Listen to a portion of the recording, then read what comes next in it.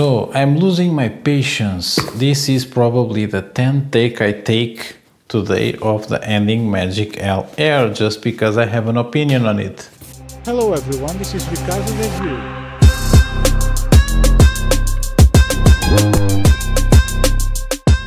This is the Ending Magic LR. Do not confuse it with the normal Ending Magic L, which is a lightweight caster with a silver body and red spool.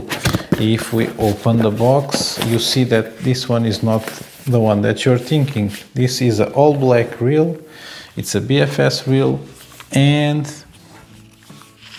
I want to give you a quick rundown through the specs before I give my opinion on it and why I got it. It's 147 grams total weight, so 5.2 ounces.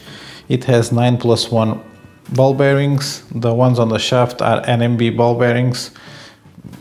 Pretty good quality because I free spool this one and they feel nice. It has 4 kilos of drag, so 8.8 pounds. It features a carbon frame, probably the harder reel that I have. It's very difficult to bend it. It's even harder than the Castex and the Silver Feather. The spool, it's 28 millimeters of diameter on the interior and 36 on the top of the lip, so you have 4 millimeters to put line in. The gear ratio, it's 6:4 to 1. The braking mechanism features 15 magnets, and the spool weight, it's 12.7 grams.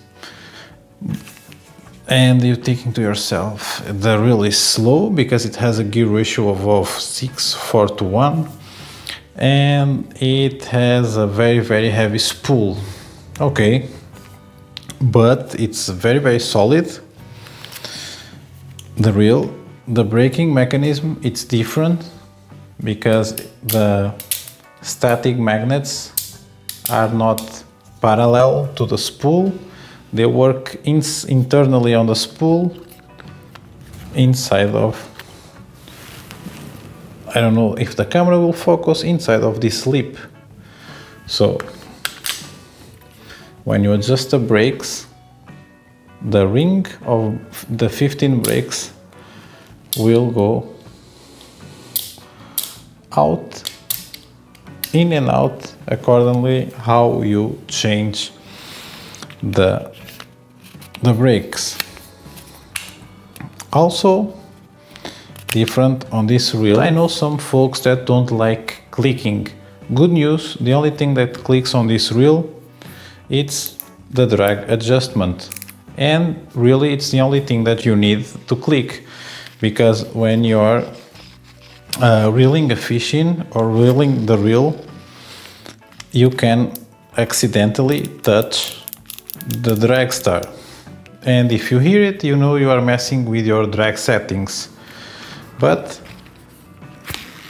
this is one of the reasons I got this reel.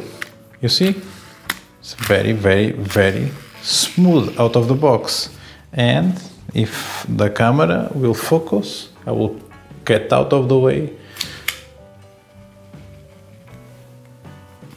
Look at how it free spools out of the box.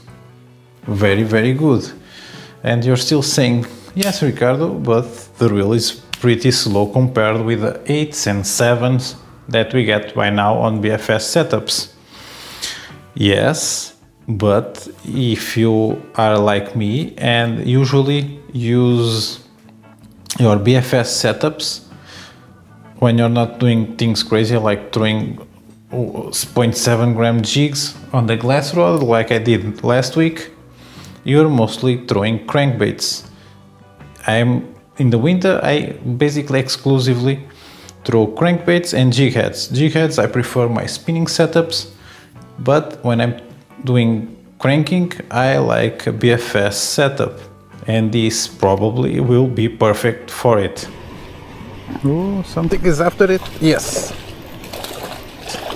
That's the reason why I get it. Also, I want to support companies that have different approach, even if they are not as good, because then you will get innovation. I'm I did not test this reel yet, but when I test it, I will have an opinion on it, and the opinion may be good or bad. Even if it's bad, they try to make something different, and that's something that I give them credit, a lot of credit, for not pulling a Darkwolf Ultra clone. And the reel feels very solid, and everything I have to handling until now has been great. So I'm very eager to test this reel, and I will see you guys on the water, hopefully with big catches. I'll see you guys next time. Bye.